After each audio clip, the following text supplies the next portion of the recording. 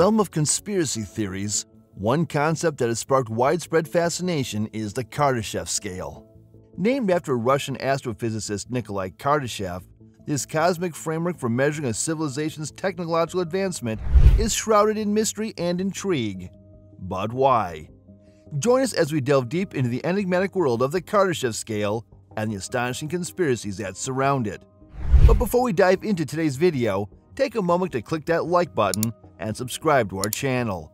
Be sure to also hit that notification bell so that you won't miss out on any of our upcoming videos. Before we dive into the conspiracy theories, let us first understand the basics of the Kardashev Scale. The Kardashev Scale is a method of measuring a civilization's technological progress by the amount of energy it can harness and utilize. It categorizes civilizations into three primary types. According to the scale, a Type 1 civilization can harness and control all the energy resources available on its home planet. A Type 2 civilization can harness the energy output of its entire star, while the most advanced on the scale, which is a Type 2 civilization, can harness the energy resources of an entire galaxy. The Kardashev Scale has unsurprisingly captured the interest of scientists, futurists, and science fiction enthusiasts. It provides a framework for contemplating a civilization's development, and has sparked discussions and expansions. Originally, Kardashev believed humanity was nearing Type 1 status, but subsequent reevaluations have been more self-critical. In 1973, when American astronomer and planetary scientist Carl Sagan encountered Kardashev's civilization classification work, he observed that the disparities between Kardashev's identified types were too vast for accurate modeling of civilization's evolution. Consequently, Sagan proposed a refined classification based on Kardashev's types, which allows for continuous values and places humanity at a modest 0.7. One important question to consider, however, is whether Earth can advance on the scale, and if so, how much energy will be necessary. Undeniably, humanity has made significant progress from our earliest days, from discovering fire to creating the internet. These technological strides have profoundly influenced our daily lives and our perception of the world. Nevertheless, our energy systems still heavily rely on non-renewable sources. To attain Type 1 status, it is essential to enhance energy storage and distribution capabilities, allowing us to better manage the variability of renewable energy sources. Furthermore, our environmental impact and the growing effects of climate change call for increased emphasis on sustainability and ecological responsibility. Tackling these challenges demands a shift in global priorities and values toward a more eco-friendly approach. There's yet another challenge that hampers our advancements on the scale, and it lies in our excessive use of finite resources, which poses a substantial threat to our planet's sustainability.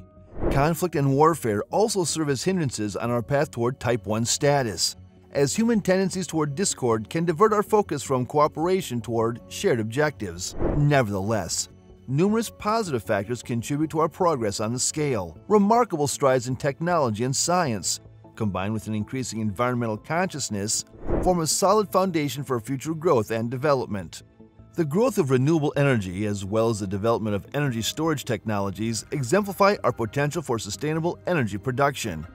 Furthermore, advancements in artificial intelligence and space exploration underscore humanity's capacity for extraordinary achievements in the future. Reaching the coveted status of a Type 1 civilization necessitates an enormous amount of energy, surpassing the current capabilities of Earth's available technologies. Efficient solar cells, or harnessing the power of fusion, are among the possibilities. And to harness the sun's energy effectively, we'd need to cover Earth and other celestial bodies like the Moon, Mars, and asteroids with high-efficiency solar panels. Alternatively, we could tap into geothermal and nuclear reserves, though this path might have detrimental effects on the environment. However, such high energy consumption carries potential impacts on the biosphere. Depending on how we generate and use this energy, it could lead to ecological damage, including deforestation, soil degradation, and air pollution.